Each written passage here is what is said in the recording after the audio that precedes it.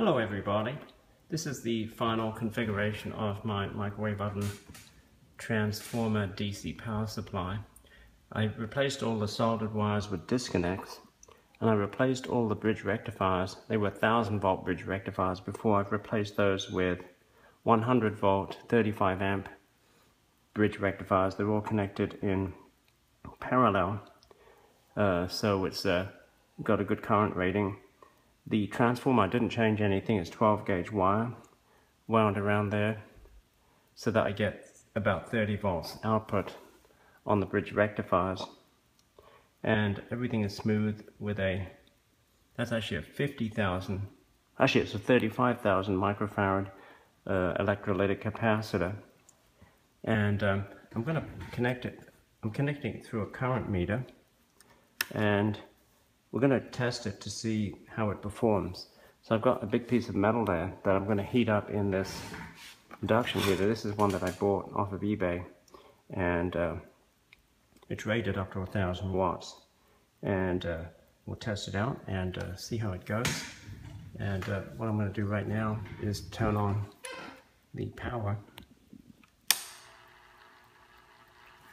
So the noise that you can hear in the background is the pump for the induction heater, and I'm going to connect up the DC power, and you should see the volts and the amps. So this is with no load on the induction heater, and this will show you what we're going to get. So we're getting slight voltage drop. It's 28 volts at 3.6 amps with no load.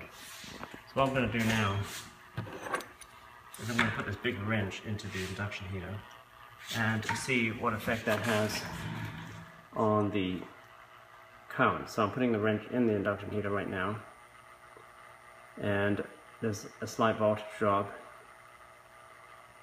and there's a big increase in current to around 10 amps.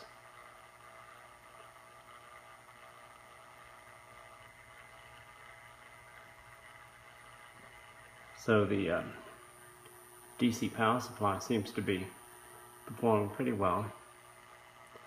And earlier I checked the temperatures of the bridge rectifiers, and they were getting warm. They were not getting hot. With the 1000-volt rectifiers that I had earlier, they failed. And the trouble with these induction heaters is when they fail short circuit. So what I did is I put a 20 amp fuse right there. Right, this thing here is a 20 amp fuse, so that if it fails short circuit, it'll blow the fuse instead of burn out the rectifiers. So I'm getting a fair bit of heating, as you can see here, of this wrench, and current drops back down to 3.6 amps at around 28 volts. It's more like 30 with no load. And then as I put the wrench into the induction coil, you get around 250 watts of power being generated by this setup. So it's a pretty good setup for heating metal and induction heaters with good performance, and with not too much heating of the diodes. Make sure to steer clear of the 1000-volt diodes, because those don't perform well and they tend to fail, as I found out the hard way. So there you go. Good large bit of metal there heated up with this setup. Now I'll feel the temperatures of these. These things are not even hot, they're just warm. Check them all, and with connecting them with disconnects would make it a lot easier for me to replace them if they fail. Okay, here I've got my much larger homemade induction heater, and we're going to test the no load current draw on this using our homemade power supply. So I'm about to turn it on and see what we get in terms of the no load on it. So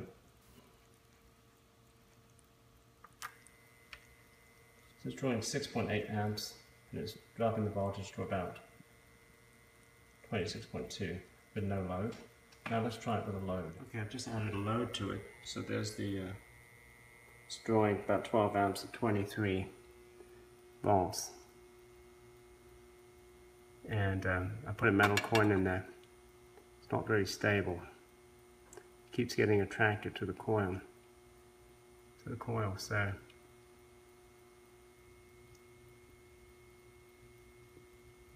it's making that coin pretty hot.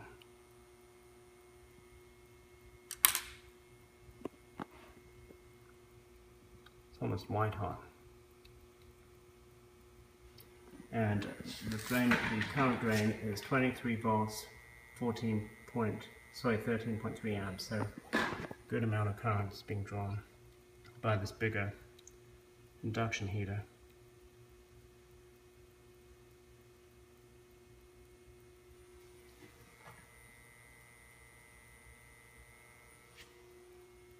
To get this near white heat.